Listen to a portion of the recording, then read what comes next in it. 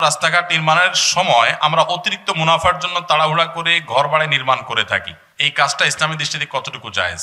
রাস্তাঘাটের নির্মাণের সময় ঘর বাড়ি বানায় মানে এটা আবার কি? ও রাস্তার আশেপাশে যাতে ভাঙা পড়ে। সুবহানাল্লাহ বলবো না নাউযুবিল্লাহ বলবো? আল্লাহ, আহা, এই কাহিনী তো আমার এতটা জানা ছিল না। দেখেন কত মাসালা এখনো জানার অভাব আছে আমার।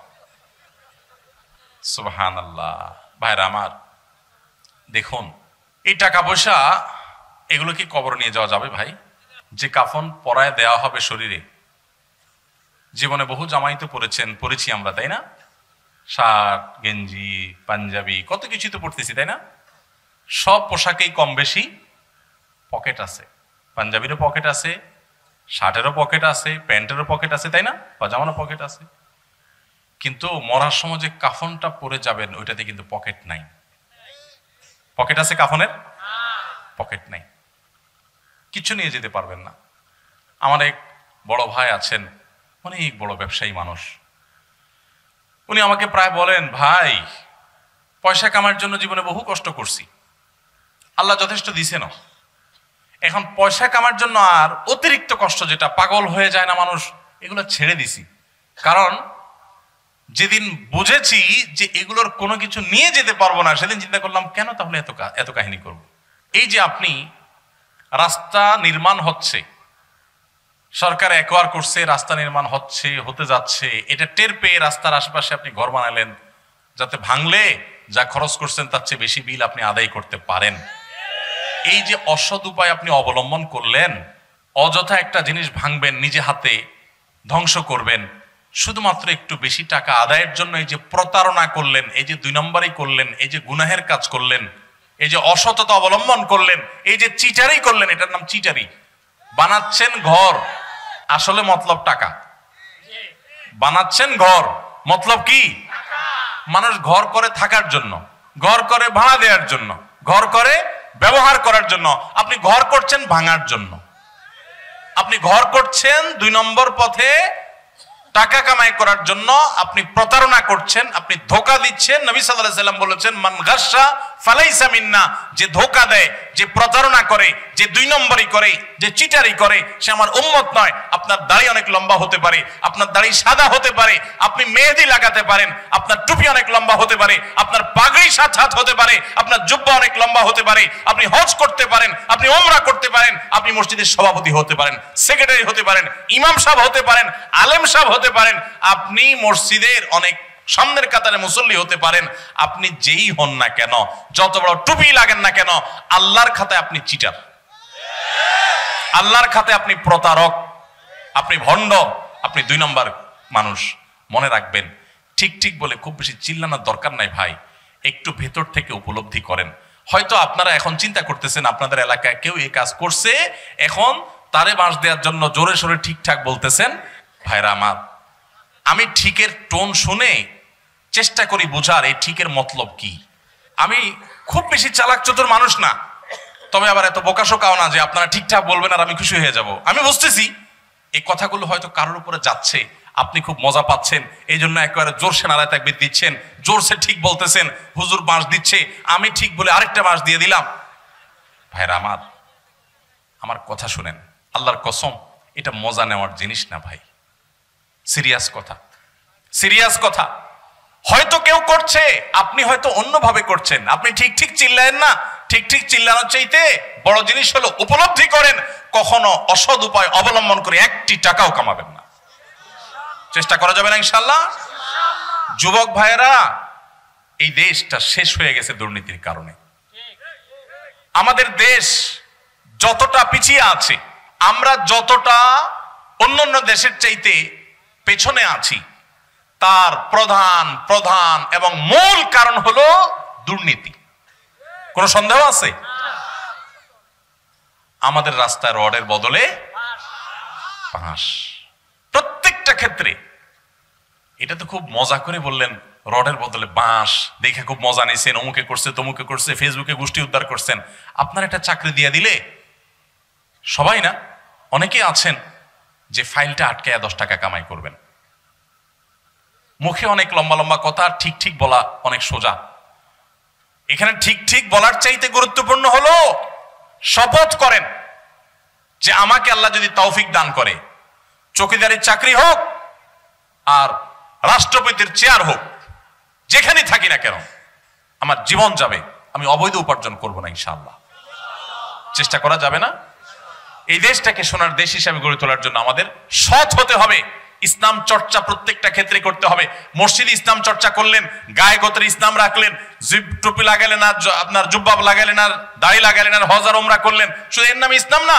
ইসলামের অনেক গুরুত্বপূর্ণ একটা ফরজ বিধান হলো হালাল উপার্জন করা। 2 নম্বর পথে কামাই করবেন আর হাজি সাহেব সাজবেন। এই হাজিগিরির দাম মানুষের কাছে থাকতে পারে, আল্লাহর কাছে নাই। এজন্য সংকল্প করেন অসৎ উপার্জন করবেন না। কিন্তু মুশকিল কি জানেন? আমার কথা শুনলে আপনার কপালে দুঃখ আছে। দুঃখ কি বলবো? দুঃখ হলো বিয়ে করার জন্য বউ পাবেন না। আরে বউ পাওয়া তো পরের কথা, নিজের মা বাপের কাছেও বিল পাবেন না।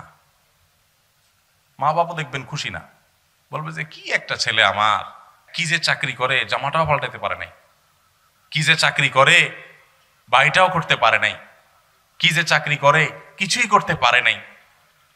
বাপ মাও বলবে, এলাকাবাসীও বলবে। এবং শুধু এটুকু বললে হয়তো, এক একটা আলপিন দিয়ে খোঁচা দিয়ে বলবে কি জানেন?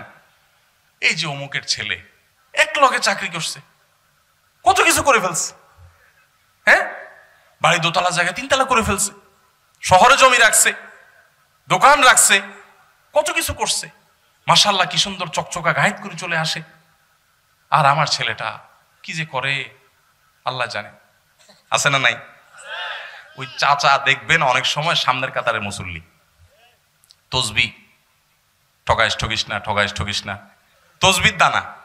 উনি হয়তো সুবহানাল্লাহ সুবহানাল্লাহ পড়ে, কিন্তু আচরণ বলতেছে সুবহানাল্লাহ না, ঠগাইস, মানুষকে ঠগাইস, নিজে ঠগিস না। এই টাইপের তসবিওয়ালা মানুষ আছে না নাই? ভাইরা আমার, আজকের মাহফিল থেকে যুবকরা একটু ওয়াদা করেন যে সৎ উপার্জন করব, হালাল উপার্জন করব ইনশাআল্লাহ। চেষ্টা করবেন তো ইনশাআল্লাহ? কিন্তু আমার এই কথা শুনলে কপালে দুঃখ আছে। আগে ভাগে বলে দেই দুঃখগুলা কি কি হইতে পারে।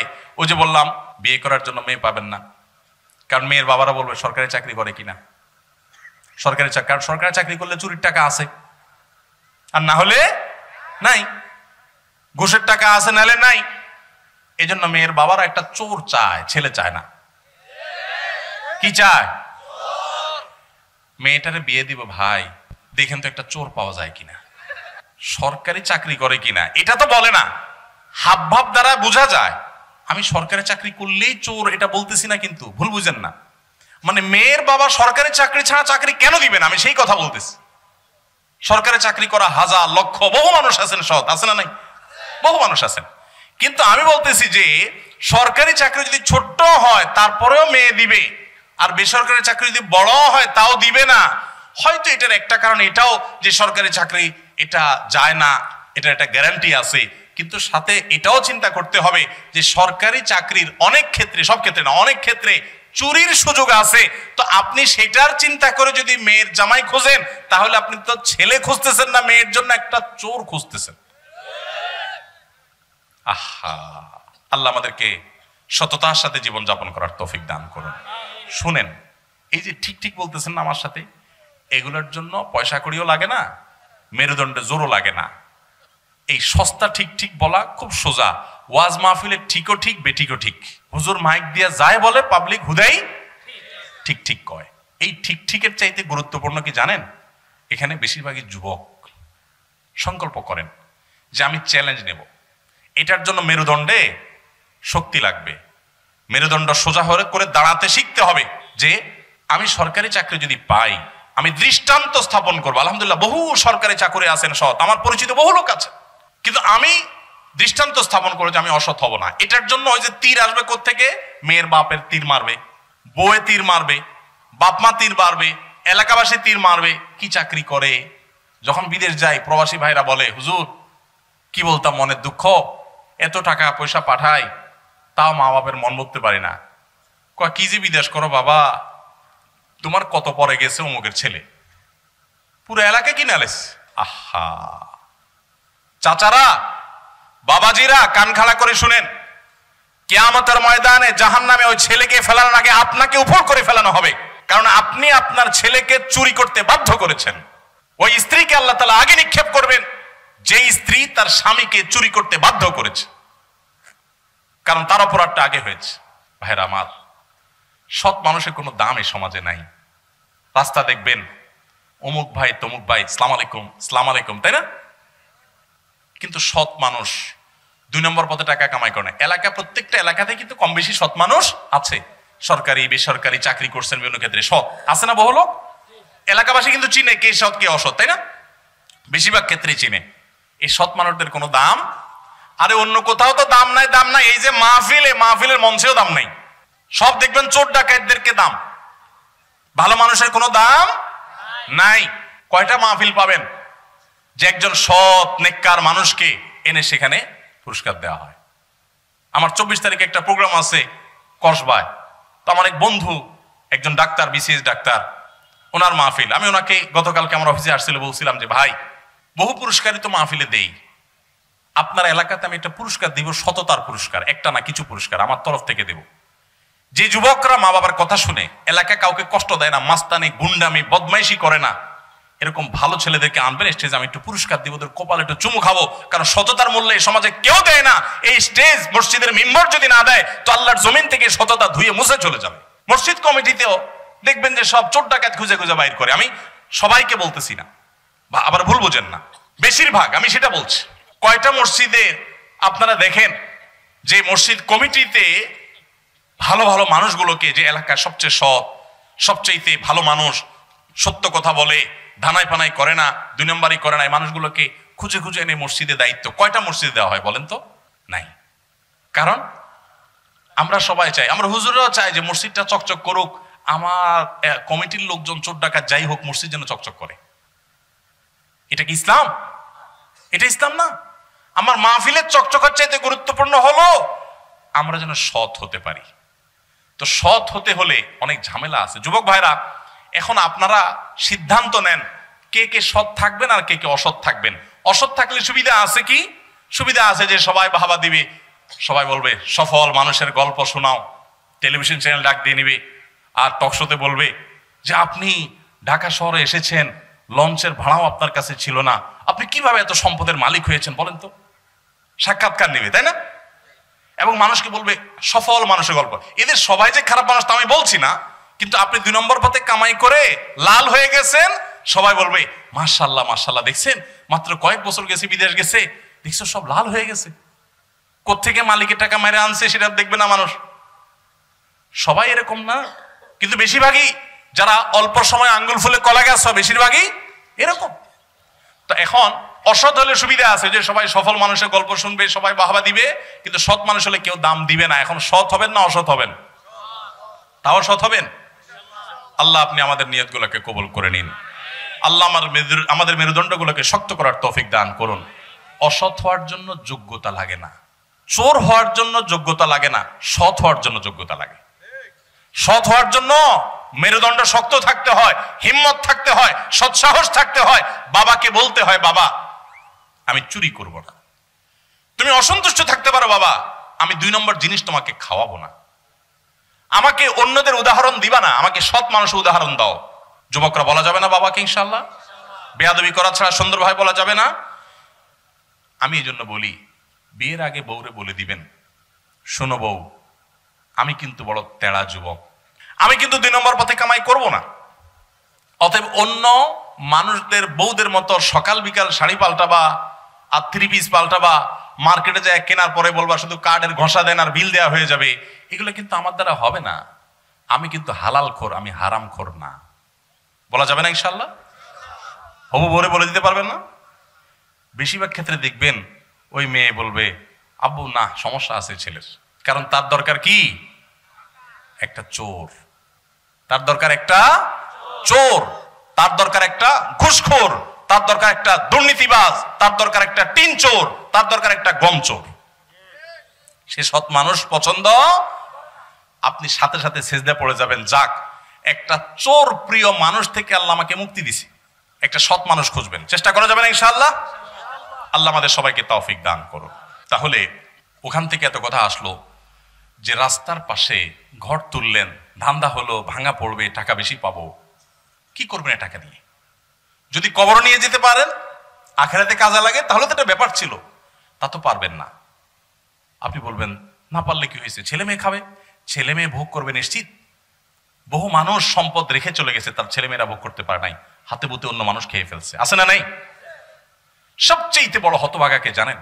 আল্লাহর জমিনে সবচেয়ে বড় দুর্ভাগা, সবচেয়ে বড় বেয়াকুব এবং নির্বোধ মানুষ হলো সে, যে যাদের জন্য চুরি করবে তারাও সে দায় নিবে না। কিয়ামতের দিন ছেলে আয়সা বলবে না, আব্বা চুরিদারি ডাকাতি 2 নম্বরই যা করছেন, ঘুষ সুদ যা খাইছেন আমাদের জন্যই তো খাইছেন, আল্লাহ আমার আব্বারা জাহান্নামে দিয়ে না, আমাদের নিয়ে যান। বলবে না ভাই, কোরআন বলেছে ইয়াউমা ইয়াফিরুল মারউ মিন আখিহি ওয়া উম্মিহি ওয়া আবিহি ওয়া সাহিবাতিহি ওয়া বানি। সন্তান বাপকে দেখে মাকে দেখে পালাবে, যে না জানি আজকে কোনো কিছুর জন্য ধরে। সবাই ইয়া নাফসি ইয়া নাফসি করবে। যাদের জন্য চুরি করবেন ওরাও দায় নিবে না। আপনার মতো নির্বোধ কে হতে পারে? সন্তানকে চুরির সম্পদ দিয়ে বড় করবেন না, সততা দিয়ে বড় করেন। আমাদের সমাজে আজ ঘরে ঘরে সেই মা বাপ আছে যে মা বাপ চায় আমার সন্তান থাকুক আজ দুধে ভাতে, সেই মা বাপ নাই যে মা বাপ বলে আমার সন্তান থাকুক আজ ঈমান আমলে সততার সাথে। সেই মা বাপ নাই। মা বাপ নকল কিনে এনে দেয়, বাবা 2 নম্বরে করে পরীক্ষা দেয়। আমার ছেলে পরীক্ষা দিবে, তো তার কোন টিচার, সব টিচার তো আর একরকম হয় না, বলে যে তুমি কি পরীক্ষা দাও বলো তো বাবা, তুমি ডানে বামে কিছু, তোমার আশেপাশে মানুষ আছে বলে মনে হয় না, এটা কি, তুমি কি ধরনের পরীক্ষা, একটু খেয়াল রাখো, ডানে আশেপাশে একটু খেয়াল রাখতে হয়। যে টিচার আদর্শ শিখাবে সেই টিচার চুরি শিখাচ্ছে।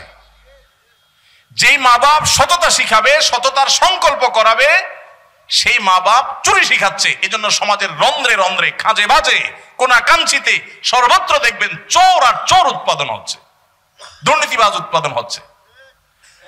আমাদের ছেলেবেলা তো বেশি দিন আগের না, এখানে বাবাজিরা যারা আরো বয়স্ক আছেন, আপনারা দেখেছেন আপনাদের ছেলেবেলায় বাপমারা ছেলে মেয়েদেরকে সততা শিখাইতো, ঠিক না বেঠিক? একটা মিথ্যা কথা বললে 10টা বাড়াই দিত, শাসন করতো। আর এখন পরীক্ষার রেজাল্ট তুমি ভালো করো বাবা, নকল করে করছো না কাটটা দেখে করছো, আমার দেখা দেখি দরকার নেই, আমার দরকার রেজাল্ট, দিন শেষে আমি পয়সা চাই, আমি পয়সার পাগল, ঠিক না বেঠিক?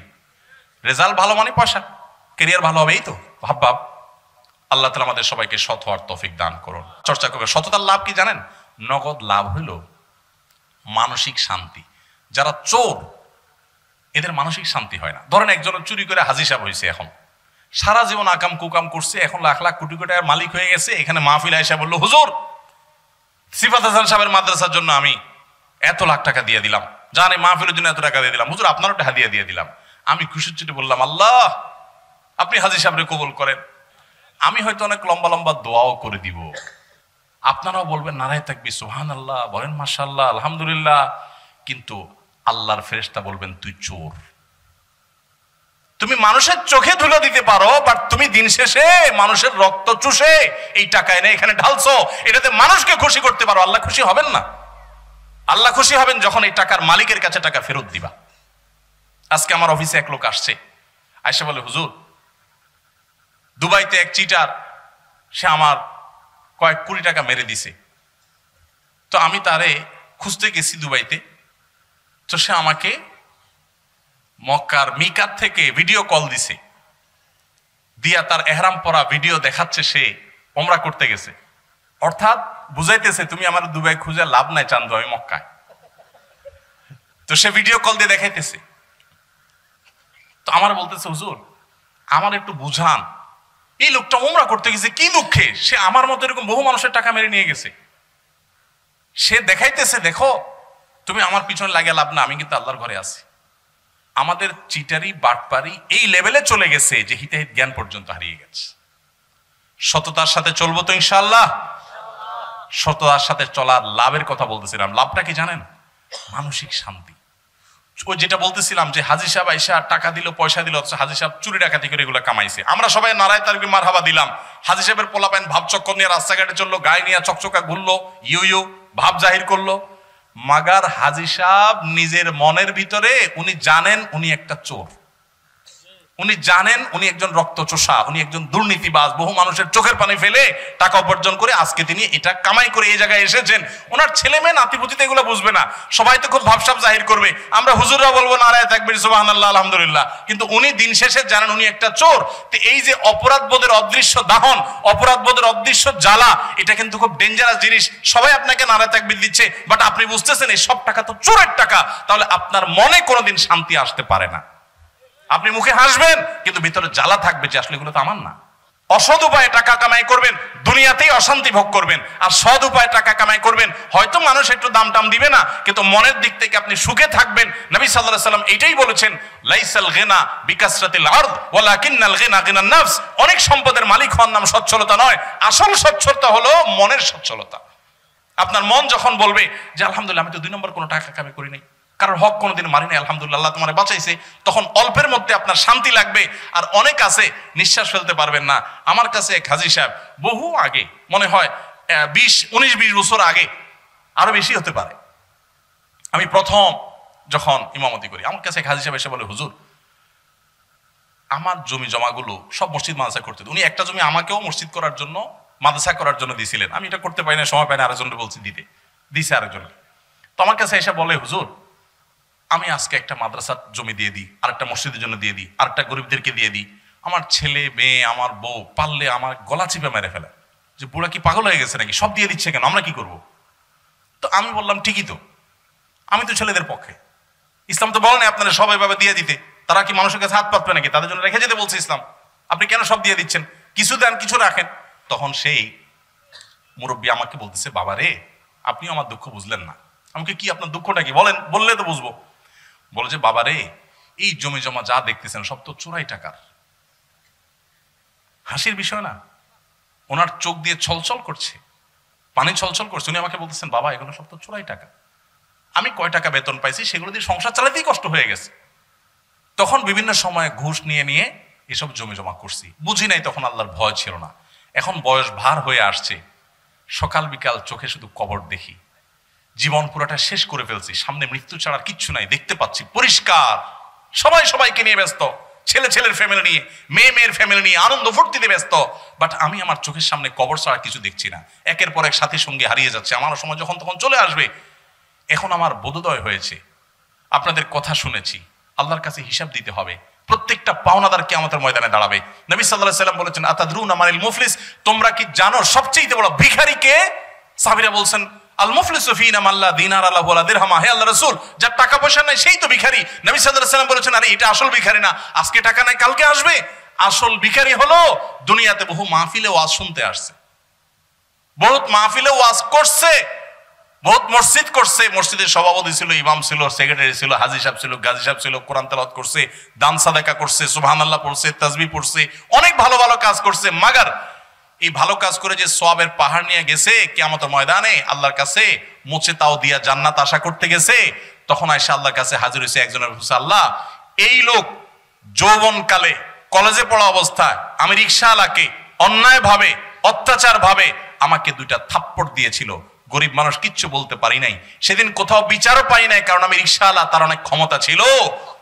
আজ হে আহকামুল হাকিমিন, হে সকল বিচারকদের বিচারক, হে সবচেয়ে বড় শাসক, হে রব্বুল আলামিন, আজ আমি বিচার চাই।